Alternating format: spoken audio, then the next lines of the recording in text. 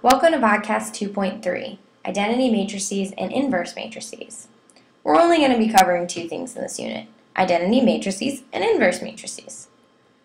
So remember when we talked about multiplication, we said when we multiply matrix A times matrix B, it's not always the same as matrix B times matrix A. However, let's look at this matrix multiplication problem. Feel free to do it out in your notes. When you do it out, you're going to find that you get a resulting matrix that looks like this, which looks surprisingly similar to matrix A. Okay? So if this is matrix A and this is matrix B, let's see what happens when we switch the order of A and B. So we're going to multiply matrix B times matrix A. We actually get the same answer, which is still equal to matrix A. What we've discovered is a really unique thing called the identity matrix. Okay, so for a 2 by 2, this is the identity matrix. Just like you can multiply any number by 1 and get that same number, so 3 times 1 equals 3, you can do the same thing with the identity matrix and other matrices. So a matrix times its identity matrix is going to be itself, just like we saw in that previous example. So for a 2 by 2 matrix, 2 by 2,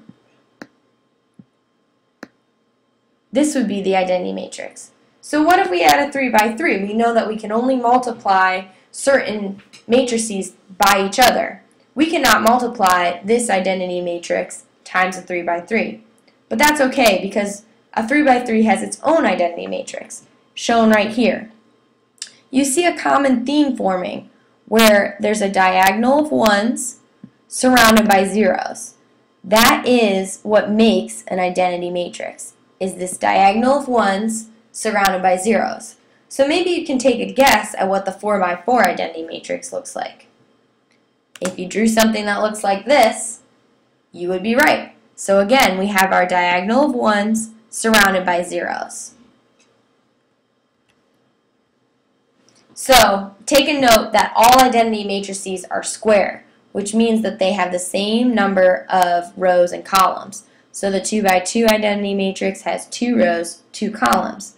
The 3 by 3 identity matrix has 3 rows and 3 columns, and the 4 by 4 identity matrix has 4 rows and 4 columns, making them square. So let's take these examples. I'd like you to pause here and take a look at matrix A and matrix B. Identify the proper identity matrix. So I stands for the identity matrix. Remember that the I that you multiply times matrix A, which is a 3 by 3, and the one that you multiply here for matrix B, which is a 2 by 2, are going to be different identity matrices. So just be careful when you're multiplying. I'd like you to do the multiplication of AI and then do the opposite multiplication of IA. For number 3, I'd like you to write a 5 by 5 identity matrix. Pause now. So let's talk about inverse matrices, the other topic for this unit. Inverse matrices can be a little bit complicated, so I want you to listen closely and make sure you write out every step as we go through it. Do not be afraid to rewind and view these slides again because it does get a little bit complicated and can be difficult to understand. Alright, so we talked about adding matrices, subtracting matrices, multiplying matrices, but we specifically talked that we couldn't divide matrices. But that's okay because we found a way to get around it by using multiplication. Let me kind of explain this a little bit better. Let's take this algebraic expression right here. 2x equals 4. Alright, one way that we could solve for x, is divide both sides by 2. So if we divide both sides by 2, we're going to get an equation that looks like this. However, if we think about it a little bit differently, we could say that not only are we dividing by 2, we're actually multiplying by 1/2. So taking this different perspective is how we're going to solve for matrices, well, divide matrices using multiplication. So instead of saying we're going to divide by 2, we're going to multiply each side by 1/2. Alright, continue to follow with me. It'll become a little bit more clear in a sec. So, how does all of this work? Well, let's take matrix A, for example, seen above. How do we find the inverse of matrix A? Take note of this notation right here. A with the superscript, -1, means inverse. Okay, so when we are looking at A, -1, we are looking for the inverse matrix. Okay? The key to all of our problems in finding inverse matrices lies in the identity matrix that we just reviewed. We're going to use the identity matrix in order to find the inverse. So let's take our matrix A, which you've written down in your notes, and we are going to go on to step number 1 to finding the inverse. First thing we're going to do is set up a double matrix, which is something that you've never seen before. So first, we're going to start with matrix A on the left side, and then we're going to put its identity matrix on the right side. The goal is to bring this identity matrix over to the left side.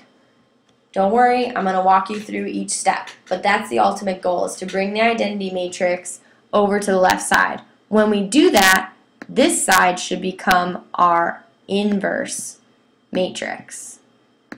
Okay? So, don't worry about that yet. All you need to do is write down in your notes this double matrix setup. Okay? And we'll continue on to step number 2. Step number 2 is we're going to start canceling out column number 1.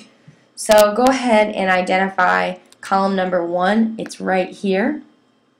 What we need to do is identify what we could multiply row number 1 by in order to cancel out row number 2 when we add the two together. So we are only focusing on these two numbers. Since we have a -4 here, we would need a +4 in order to cancel out and equal 0 when we added these together. So what we're going to do is we're going to multiply this whole row by 2. Okay? So we're going to multiply 2 by 2 is 4, 2 by 3 is 6, 2 by 1 is 2, and multiplying 2 by 0 would equal 0. Notice we haven't touched row number 2. We only multiplied row number 1. And we are only trying to cancel out column number 1. So now when we add 4 plus -4, we're going to get 0. So we'll talk about that in step number 3. Alright, so before you read and get confused, we're going to talk a little bit about our matrix that we have here. This is the matrix from the last step. The first thing we're going to do is we're going to add row number 1 and row number 2 and put our answers in row number 2 of our new matrix. Okay, so here's the new matrix. What we did is we added row number 1, which is right here, to row number 2, and we put our answers in row number 2 of our new matrix. So 4 plus -4 is 0. 6 plus -5 is 1. 2 plus 0 is 2. And 0 plus 1 is 1. So we have all of our answers to our addition in row number 2. For row number 1, we're going to go back to the original. So row number 1 is our original matrix problem. So here's our original matrix, and here's our original identity matrix. Okay, so just go ahead and put the original back in for row number 1. Again, row number 1 is back to the original, but row number 2 is the resulting addition of row number 1 and row number 2 from your previous double matrix. If you have to rewind and go back to figure out how we got those numbers, please do that now. Step number 4 is we're going to work on canceling out column number 2. We already canceled out column number 1. Now we need to work on canceling out column number 2. If you'll notice, we have a 3 here and a 1 here. In order to cancel this out, we need a negative 3 in row 2. So we need to multiply this entire row by negative 3. When we do that, we get this matrix. So row number 1 stayed the same, and row number 2 was multiplied by negative 3. 0 times negative 3 is 0. Negative 3 times 1 is negative 3. Negative 3 times 2 is negative 6. And negative 3 times 1 is negative 3. Okay, so we're only worried about row number 2 canceling when we add the 2 rows together. Or column number 2, I'm sorry. We're only worried about column number 2 canceling when we add the 2 rows together. So let's see what happens when we add the rows. Again, we are going to add row number 1 and row number 2. There's a big difference. We're putting our answers in row number 1. Last time we put them in row number 2. So, okay, when we add, here's row number 1. When we add row number 1 from our matrix that we had before in step number 4, row number 1 plus row number 2 goes in row number 1 this time. So 2 plus 0 is 2. 3 plus negative 3 is 0. 1 plus negative 6 is negative 5. 0 plus negative 3 is negative 3. So we only put our answers in row number 1. So where do we get row number 2? Well, we're going to add in row number, this should be row number 2 from step 3. So if you go back to step number 3 in your notes, we are going to add row number 2 from step 3.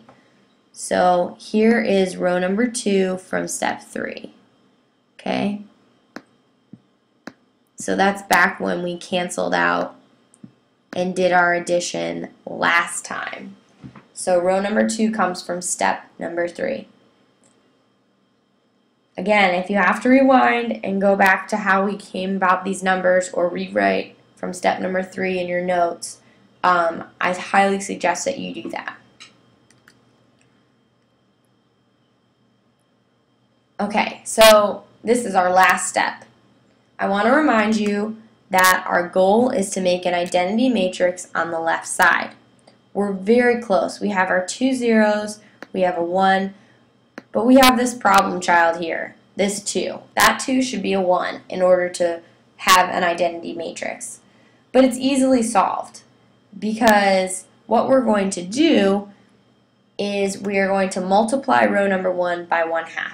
Remember, we can't do dividing. 2 divided by 2 would be 1. That would solve all of our problems. But since we can't divide in matrices, we're going to multiply. And when we're dividing by 2, we're actually multiplying by 1/2. So we're going to multiply row number 1 by 1/2. 2 times 1/2 is going to be 1. 0 times 1/2 is 0. Negative 5 times 1/2 would be negative 5 over 2.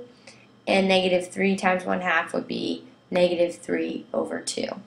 So we have our identity matrix here, and this matrix on this side should be our inverse matrix, or our a to the negative 1. So we're done. Let's just check our answer, okay? So we have our inverse matrix, which we found. We have our original A matrix, and we know that A multiplied by its inverse should be an identity matrix. Should be the identity matrix. So I'd like you to do that multiplication in your notes now. And what you'll find is that it does in fact work. So I'd like you to find the inverse matrix of this matrix A right here. Carefully follow each of the steps. If you have to rewind and look at them again, that's not a problem. Remember, you want an identity matrix on the left side. Once you see that identity matrix, you know that you have the inverse on the right. Good luck!